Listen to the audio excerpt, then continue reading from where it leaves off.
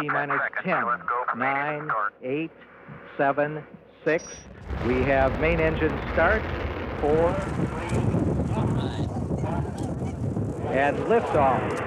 Liftoff of the 25th Space Shuttle mission, and it has cleared the tower.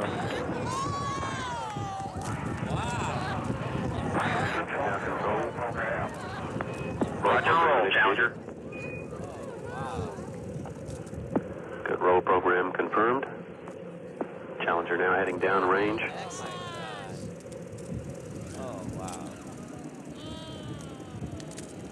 Engines beginning throttling down now at 94%. Velocity 2,257 feet per second. Altitude 4.3 nautical miles. Downrange distance 3 nautical miles. Challenger, go and throttle up. Challenger, go and throttle up.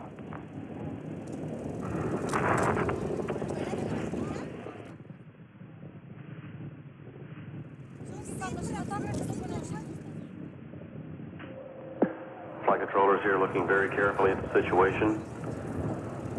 Obviously a major malfunction. Major malfunction. We have no downlink. Reports from the flight dynamics officer indicate that the vehicle apparently exploded. What? The vehicle had exploded. We're looking at checking with the recovery forces to see what can be done at this point. The vehicle had exploded. È scoppiato?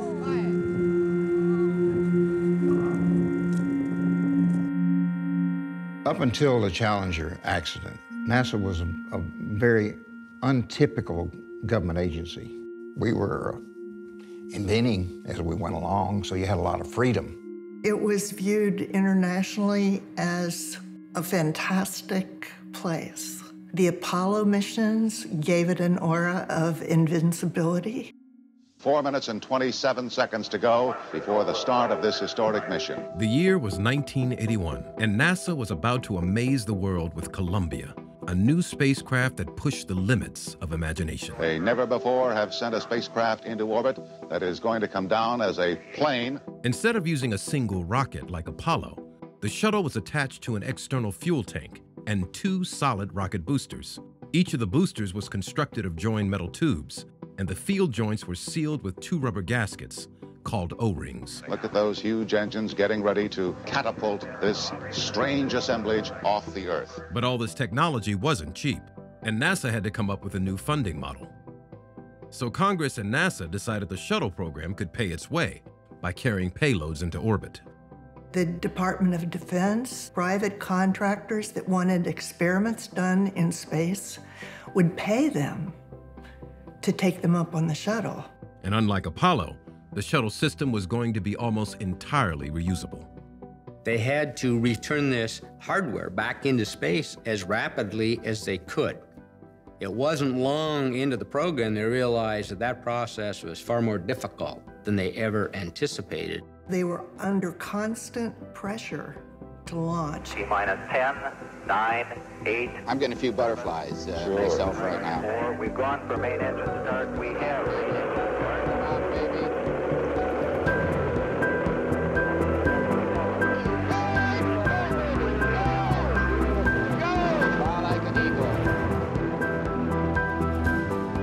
Columbia was a fantastic success, but NASA had to figure out how to make these technological feats routine.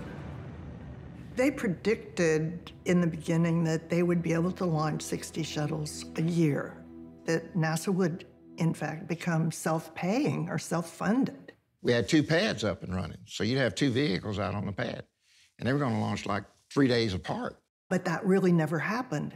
It was an experimental technology, and they just couldn't manage that many, so they continually fell behind. The shuttle program never had more than 9 launches in a single year.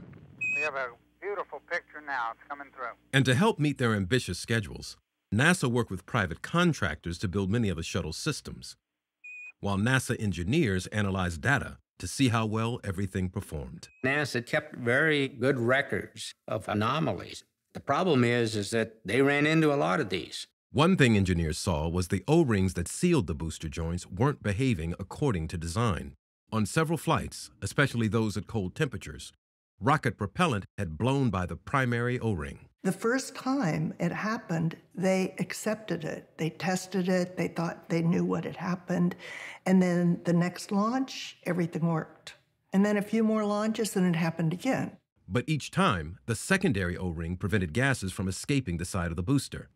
So rather than stalling the program to redesign the joint, NASA waived the requirements governing O-rings, which effectively made it acceptable to fly with minimal erosion.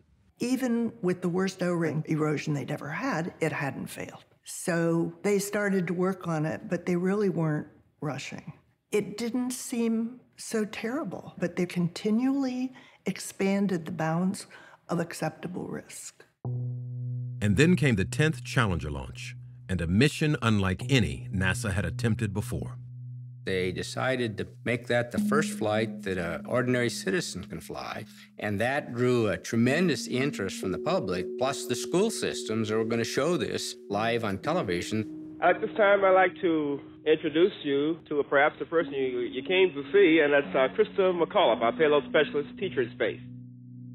My job at the time of the Challenger was the director of the Space Shuttle Solid Rocket Motor project for my company, Morton Thiokol.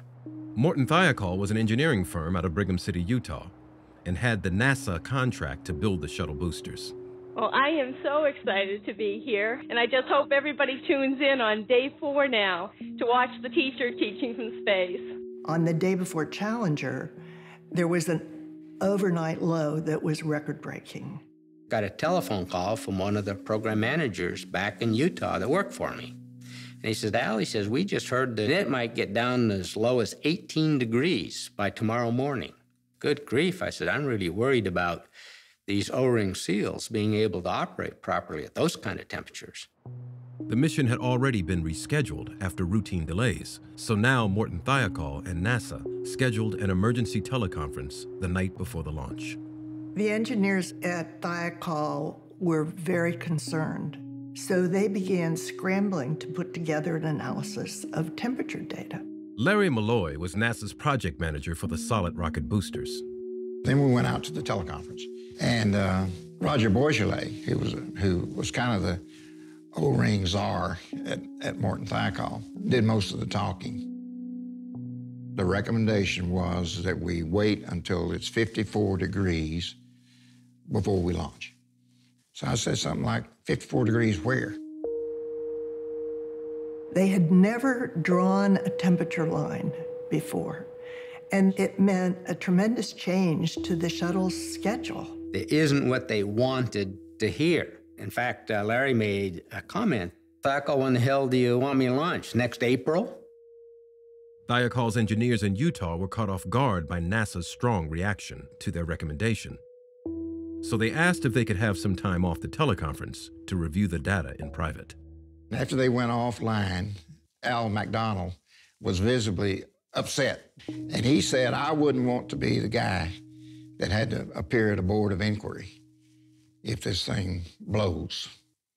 And I said, I understand that, Al, and you won't have to. That'll be me.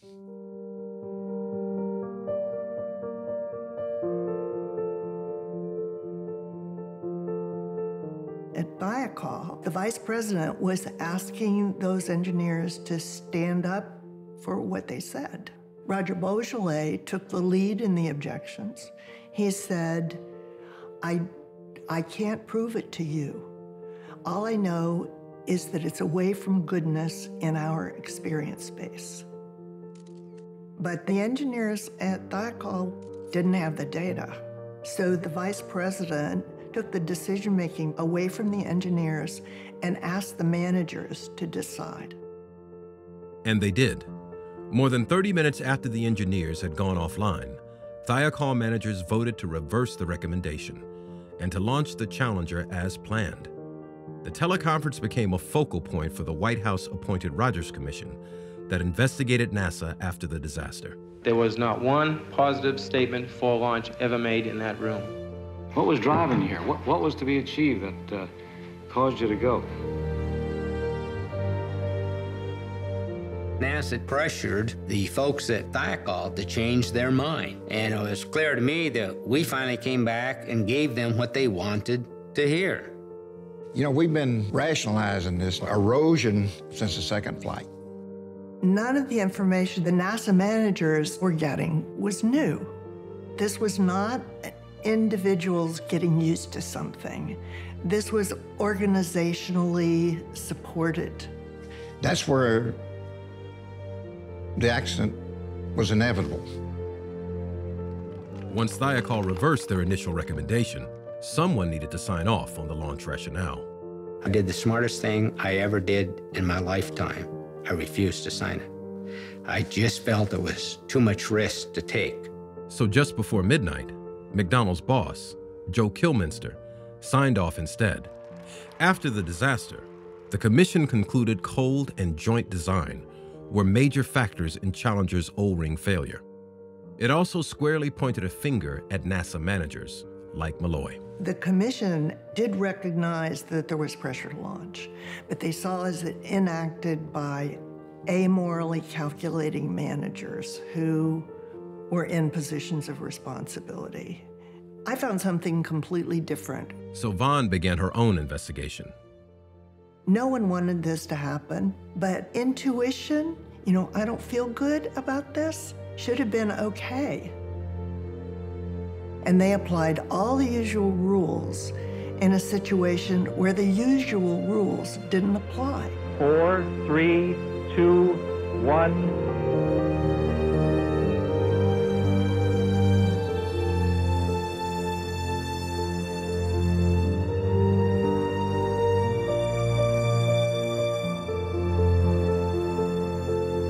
We made a grievous error.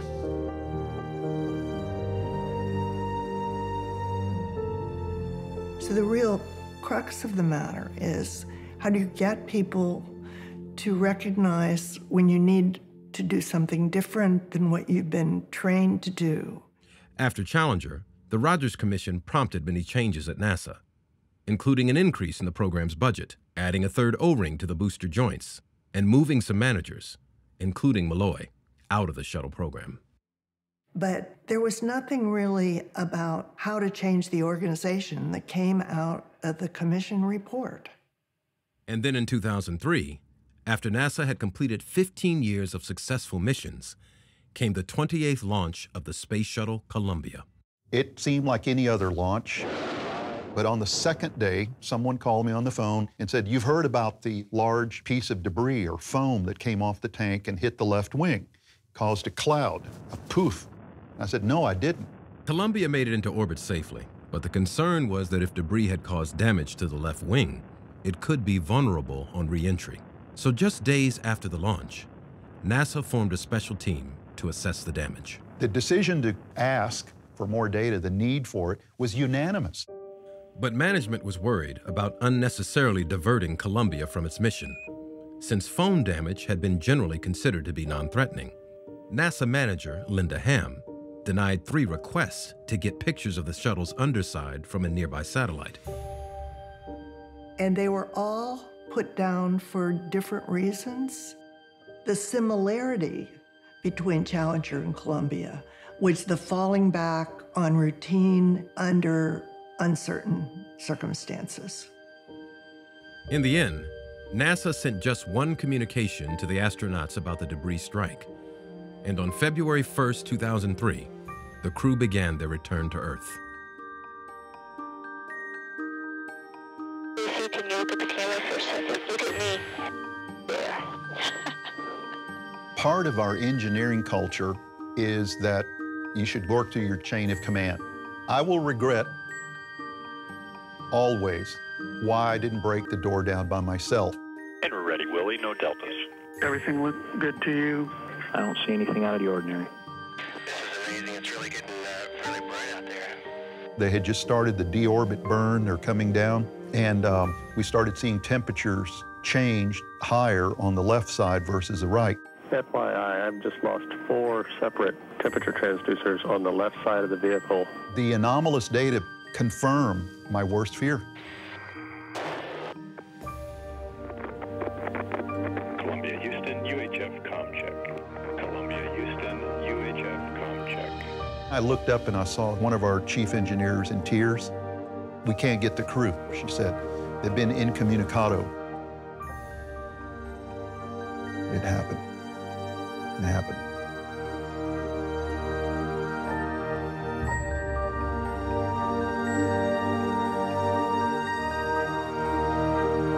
Columbia was destroyed on re-entry. After the disaster, Vaughn worked closely with the Columbia Accident Investigation Board, which concluded that NASA had ineffective leadership and a flawed safety culture. We are quite convinced that these organizational matters are just as important as the foam. Ham soon left the shuttle program, and NASA restructured its management team. This happens in many different kinds of organizations. I don't think that the general public got the position of either Larry Malloy or Linda Ham, and that their behavior was to a great deal determined by working in a very rule-oriented organization. Using her insights from NASA, Vaughn developed a theory that went beyond the space agency, calling it normalization of deviance. She says it helps explain how, over time, organizations come to accept risky practices as normal. It's widespread. With Katrina, where the engineers were saying, these structures are not going to hold, we need to do something more here. With British Petroleum, early warning signs ignored. The cement used in the Gulf oil rig was flawed. The 2008 financial failure. The Federal Commission concluded it could have been avoided. You had a lot of heavy technology, derivatives and formulas, and there was a fine line between what is devious and what's a good business decision. And in 2017, 2 deadly accidents involving U.S. Navy ships. The U.S. Navy cited Vaughn's theory to help explain accidents that killed 17 sailors. We accepted this, what was termed normalization of deviance. In other words, we allowed our standards to drop, thinking we were still okay.